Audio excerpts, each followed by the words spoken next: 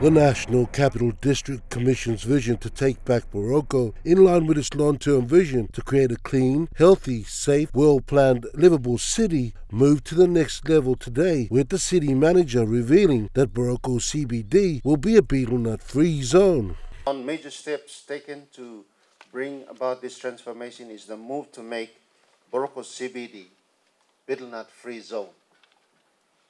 Betel-nut is without doubt one of the major contributing factors to the untidy appearance of our city.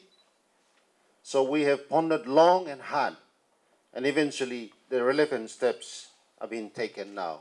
Governor for Ncd Powes Parkop stated that betel-nut trading will be done in a controlled, regulated manner, with areas in the city earmarked for wholesale and the selling of betel-nut.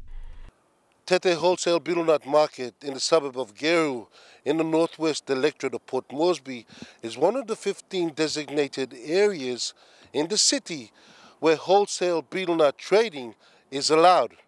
This fence here at Tete Wholesale Betel-nut Market represents the trading point where on the other side highway trucks that come from the Gulf province and Mekeo and Kairuku come as early as 1 a.m. They converge here and they wait till about 6, 7 in the morning when Port Moresby residents flock to this venue to purchase their betel-nut. Governor Parkop named 15 designated areas around the city which have been named as places where vendors can go to sell betel-nut. For Northeast, these are where these youths they can sell. Saiwara 9 Mile, betel-nut market. ATS, betel-nut market. Wildlife, the market that we built, I think we spent about 4 million plus.